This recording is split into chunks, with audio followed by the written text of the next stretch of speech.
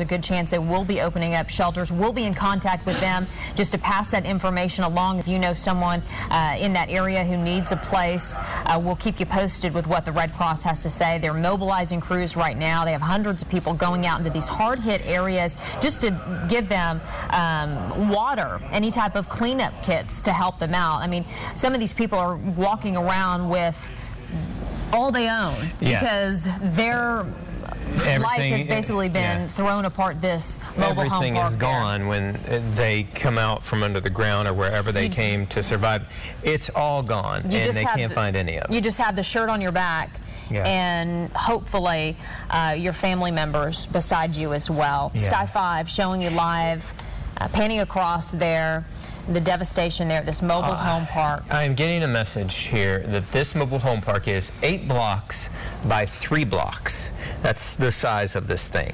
So it's a pretty large, you know, of all mobile homes, 8 blocks of mobile homes by 3 blocks of mobile homes. So it's a pretty large place. There, you know, I can't take a guess at how many, but way more than a dozen mobile homes that are in this area, and there aren't way more than a dozen that are left. Right. Originally, we thought there was just 1 or 2, but when Sky 5 pulled out and showed us just a better picture, a bigger view of what this mobile home park looks like, we did see on one side of it more than a couple that were still standing, but you can also see several that have been demolished. Yeah, and you know, you were talking about the Red Cross there. It is an amazing thing that they have to do, and a huge task, because John Norton, our photojournalist that's showing you this view from Sky 5, was telling us, I mean, they have tracked a path of damage, he said, easily 20 miles.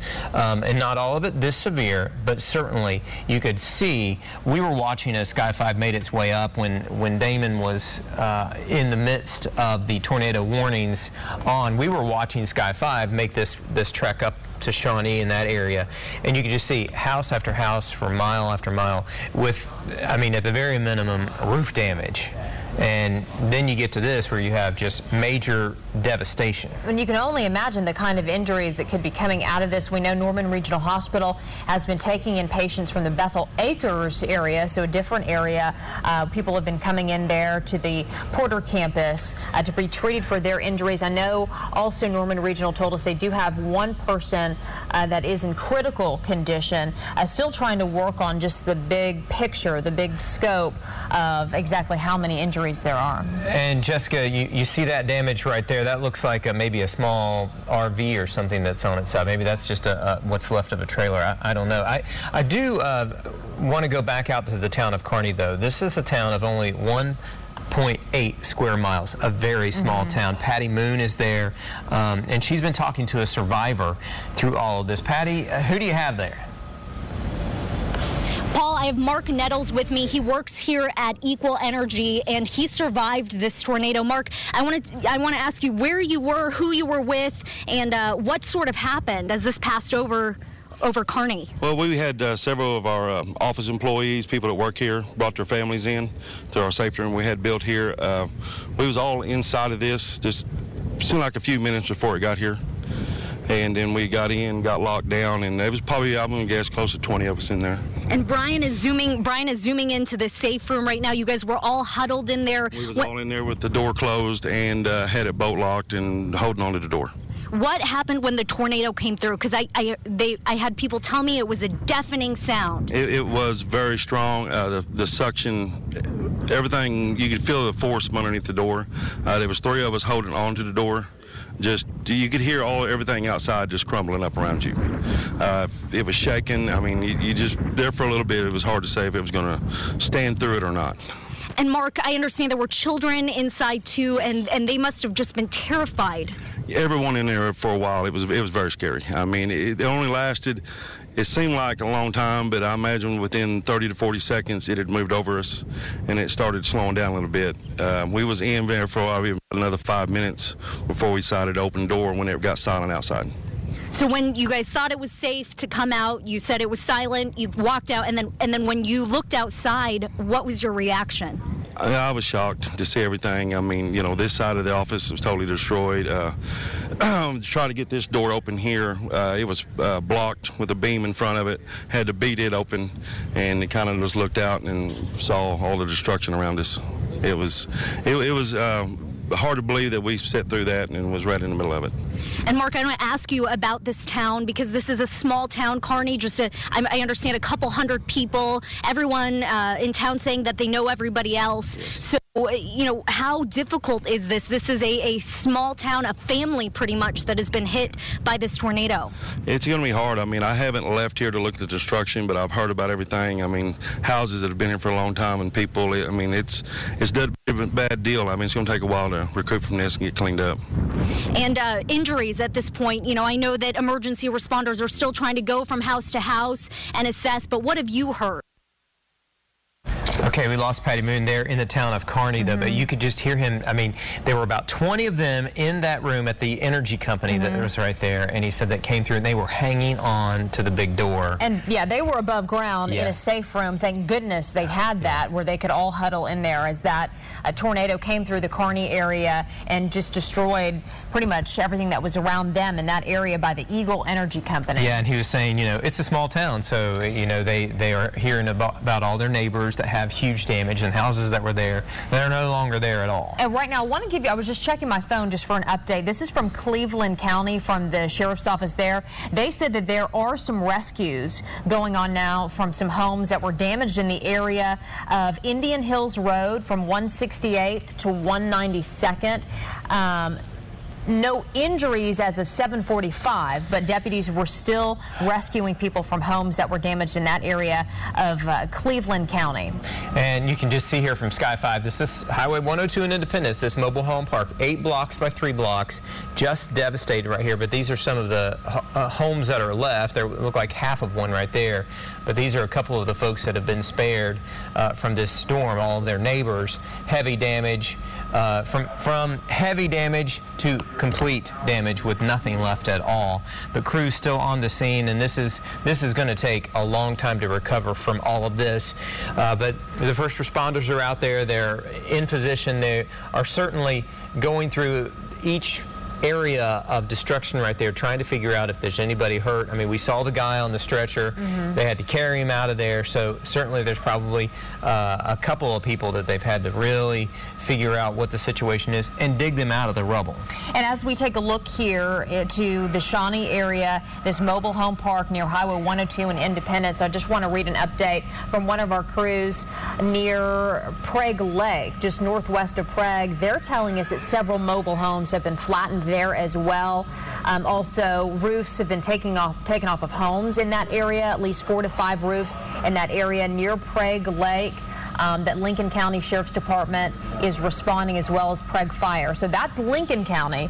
This is down in Pottawatomie County, over there in Shawnee, not far from the Shawnee Reservoir. And of course, we even had damage in Oklahoma County, in Edmond as well. Edmond as well, yeah. I mean, we've been retweeting pictures in Edmond. Naveen Dhaliwal has been on the scene out there this evening. She's working on all of the damage up in that area, talking to different folks. Right, and let me take a look at just some of my information again. We're taking a look right now to Shawnee in Pottawatomie County, but just from talking earlier to Edmond Police Department, they told me that there were 2 neighborhoods that had some damage, not significant like this, but roof damage to the Territories neighborhood, that's east of I-35 on 15th, as well as some damage to the Thornbrook neighborhood at 33rd and Bryant. Again, some roof damage there, but no injuries. That was earlier tonight. They were reporting no injuries in the Edmond area. As far as Lincoln County, we saw Patty Moon over there in Kearney. Well, Kim Passoff has been in Kearney as well, and just in one area she saw at least 10 to 15 homes that were destroyed. Earlier tonight we showed you some video from Sky 5 of homes just torn apart there in Kearney. Patty Moon, of course, in Kearney as well, who just showed you some of the damage. I talked to, I believe, the Lincoln County, either the emergency manager or the Sheriff's Department, forgive me for not knowing exactly, who said there was lots of damage in Fallis as well. Luther, I know that there was some structural damage. This is coming from the Oklahoma County Sheriff's Office, structural damage at Northeast 234th and Dobbs. So it just gives you an idea of how widespread this is. Moments ago, I told you about Prague, Cleveland County, and here we are once again back there in Shawnee and Pottawatomie County at this mobile home park. And things are just, we saw the remnants of a mobile home that's wrapped around that tree right there. And it's yeah, I can see the edge of it. The bottom of it right there, and just wrapped around like a little twist tie or something. And it's just hard to believe how much damage this can do. And here's where you really feel for all these folks. Everything is gone, and we're talking about, you got to start from where's my insurance papers, you know, to where are my clothes, to where are anything that I own, and then it's all gone, and just shredded up into nothing. Yeah, can you imagine what they're going through right now? You know, at this point, I'm sure they're thinking about making sure that their friends and family are safe and making sure that everyone is accounted for. You can see someone walking through that area. Lots of people we've seen kind of walking through, taking a look around. Looks like that perhaps maybe a police officer. Yeah, it could be an officer right there. And people want to find their pets as well, you know, because a lot of times they get scared and they run. And you don't see a lot of rushing around, but you see them stopping and carefully looking, and I'm sure listening, perhaps, for anyone who may be calling out for help. Yeah. So they have to carefully make their way around just to make sure that everyone is accounted for. It's got to be careful. It's also got to be quick. We're 8:15, so we're gonna be losing light here at this point in the evening. So it's going to be dark before long, and this is going to change the situation where they're not going to be able to do a whole lot, because you know, you get in a situation like this. There's nails, there's power lines, there's all kinds of stuff that you can, you know, step on. And you got to be very, very careful. And here we are. Sky 5's pulling out once again, coming back around here, and you can see what looks like just pieces of a mobile home wrapped around this tree. As Paul, you were talking about moments ago, this gives you just a better idea, a better picture of what's happened. Looks like part of it's on top of a car as well, but just slammed up against that tree and stuck there. And you know, you just feel for folks, because all of us have that sense of, well, this is not going to happen at my neighborhood, you know, anytime you do this, but you always have to take precautions, whether you're in a mobile home or whether you're in a freestanding home or wherever you live. You have to be very careful and really heed these warnings, because we came to work at 1:30 today because we knew this was really ramping up, and at 1:30 it was just windy, and I think the sky was blue today, and boy, by about 2:30 things started changing very quickly. We've been on the air now for several hours at this point, as we had several different tornadoes on the ground, moved over into damage coverage right now, just to give you an idea of what is left after those significant storms moved through our areas. Again, near Highway 102 in Independence, and this is some of the worst damage that we've seen at this mobile home park. But our photojournalist up there in Sky 5 said for at least 20 miles he saw home after home, hundreds of homes damaged or destroyed.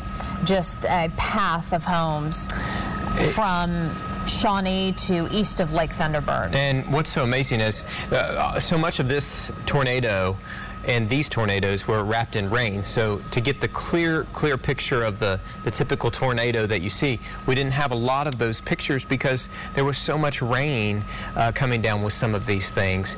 And then you see this, and these were major tornadoes that blew through these areas. And we do have a crew that's been headed to this scene right now, and can imagine that I can only imagine that some roads have been blocked off, whether because of emergency crews or because of debris in the roadways. But I can imagine it's not easy to get to this area. But we do want to get on the ground and hear stories from people about what they went through, make sure, see how everyone is doing, and also talk to emergency crews about what they're going through right now. And this is